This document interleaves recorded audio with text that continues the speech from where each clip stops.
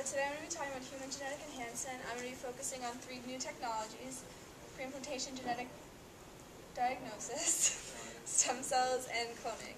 I agree with most of what these technologies are trying to do. I think that it's a great way to prevent and cure a lot of the world's diseases.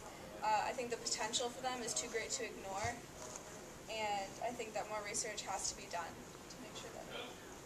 So, talking about pre-implantation genetic diagnosis, it's a reproductive technology that uses in vitro fertilization to test for genetic disorders and abnormalities before implantation of pregnancy.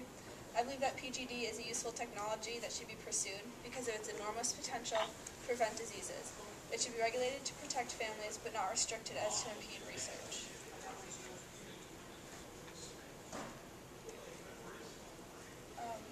PGD's most common uses also serve as best potential features, and PGD gives parents the ability to choose their genetic characteristics of their children. PGD's most common use is preventing genetic diseases that could be inherited from parents. It could eliminate any possible birth defects. It can also prevent against chromosomal abnormalities. The most common is Down syndrome. Some families choose to use PGD to have a child to use for spare parts for a sibling with a fatal disease. It's a more controversial use is trait selection.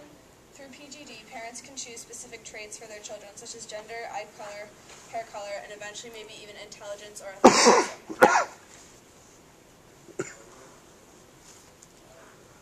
So, there are 3 steps to PGD.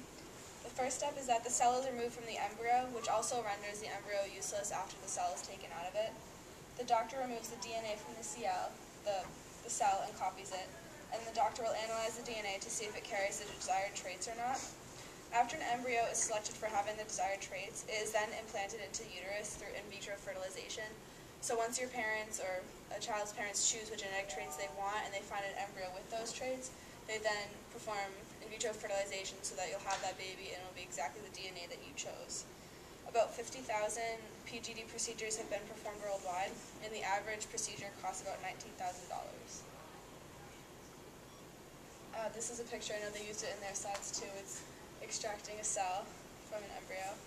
The ethical issues of PGD is that people argue that they're playing God, and sometimes if it doesn't work out, you're throwing away a lot of embryos that could be used to make a child, so it's destroying potential human life.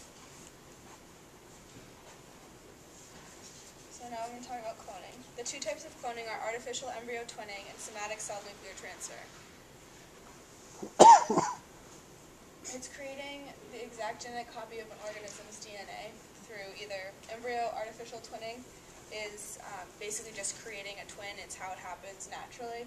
And then the more common type is somatic cell nuclear transfer. It's also called therapeutic cloning, and it's the most common form of cloning.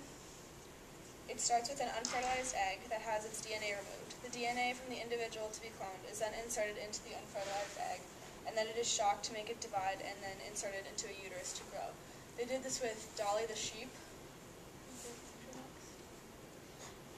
So what they did was after they took a blank embryo, after they took the DNA out of that, they cloned the exact DNA of Dolly the sheep, and then they put that DNA in the embryo, and then put the embryo into another sheep, that sheep's child was the exact clone of the other sheep. Therapeutic cloning can be used in cooperation with embryonic stem cell research, and when an egg becomes a blastocyst in therapeutic cloning, which is another process of it, the embryonic material can be removed and then embryonic stem cells can be grown out of it. Essentially, you could clone an individual's organ for transplant. So from embryonic stem cells can become any kind of stem cell. So if you had to have a transplant for a different organ, you could essentially take DNA from the organ that's failing, insert it into an embryo stem cell, and then that would grow the same organ, but you could do it without defects or abnormalities, which would restrict the chances of you rejecting the transplant. And in 2005, the UN asked all governments to place a ban on human cloning, and some countries like France and Germany favored a total ban on cloning, whereas the UK and the US allow partial cloning like embryonic therapeutic cloning. So this is stem cells now, and there are also 2 types of stem cells, which are adult and embryonic stem cells. So adult stem cells are undifferentiated cells found in an organ or tissue with the ability to renew itself to differentiate into either part of an entire organ or tissue So adult stem cells are taken from the DNA cells of the specific organ, whereas embryonic stem cells are taken from an embryo and can develop into any type of organ. So adult stem cells can only become that organ or that part of the body that you take it from, and embryonic stem cells can be anything. You can kind of make it into whatever human organ you want. There hasn't been a lot of government regulation from stem cell research. In 2001, George Bush placed a ban on all federal funding for embryonic stem cell research, but in 2009, Obama repealed that, but a judge vetoed it, saying that it's not okay because of the previous Bush ban. But today, federal funding can go towards embryonic stem cell research as long as the embryos were taken from the embryo stem cells were taken from a private company, and then you can do research on it using federal funding. Adult stem cells, the organ growth and transplant, and it's also less likely to be rejected from the body. And embryonic stem cells can become almost any type of cell in the human body.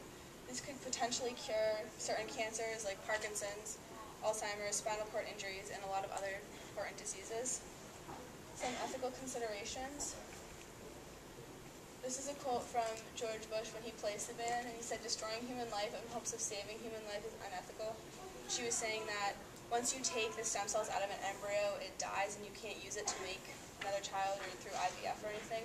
So if you're taking the stem cells out of an embryo and you're using it to make something else, you are destroying potential human life when you could be using that to have another person. So it's kind of saying, it's kind of like killing one person to save another, but not exactly, because it depends on when you think life starts.